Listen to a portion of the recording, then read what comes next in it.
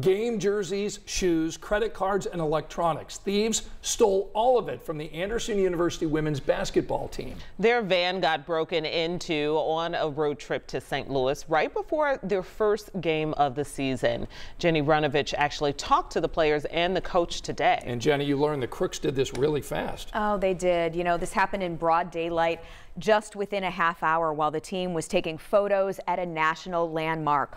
All of this happening on Friday. Now, the Ravens were headed to Webster University for a tournament that's near St. Louis, so of course they stopped to sightsee at the Gateway Arch. But while taking team photos there, burglars broke into their van, getting laptops, uniforms, shoes, credit cards, even one player's social security card. The crime is still under investigation, but Webster University actually helped out for the game, loaning the ladies from Anderson their old uniforms to wear. And now a fundraiser at AU has already raised half the money needed to replace what was stolen. It has just been really amazing how this community has poured into us and how much of a team we actually are and how much we could get through this together. You know, tragedy does one or two things. It either splits you or it puts you guys together, and it really put us together, and it was great.